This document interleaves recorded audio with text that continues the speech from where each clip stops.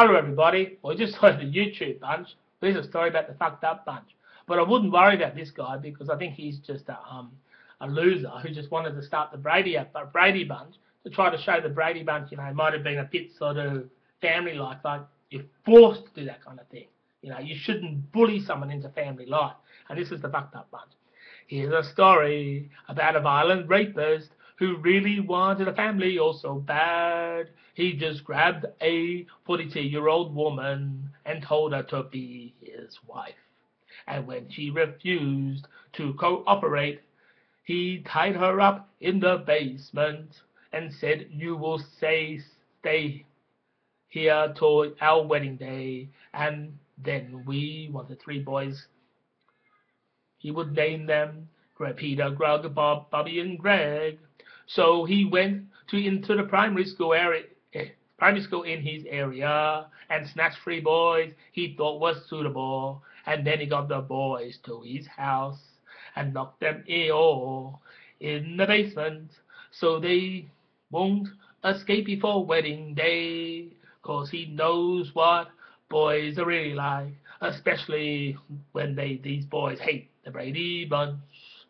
And then he felt really good, man. Yes, his plan was working superb. And now he has found 3 young pretty girls to play Marsha, Jan, and Cindy. Yes, he found the perfect girls, and then when he got them home, he threw them in the basement, and he almost had his cast of the fucked up bunch. He decided the show needed a twist, that is, he wanted a 43-year-old man, so he got a male housekeeper, and he went over and threw a bag over Robbie down. And because on the way back, Robbie was struggling, oh yeah, so he went in the basement as well, and everybody and the whole group was a real stupid, kidnapped kind of family, and that is how he made the fucked up bunch. The fucked up bunch, oh yeah, the fucked up bunch. You see, the violent rapist has made his fucked up bunch. Lock him in jail. And you see, that's exactly what you should do. Lock him in jail. That's exactly what the Brady Bunch looked like to me.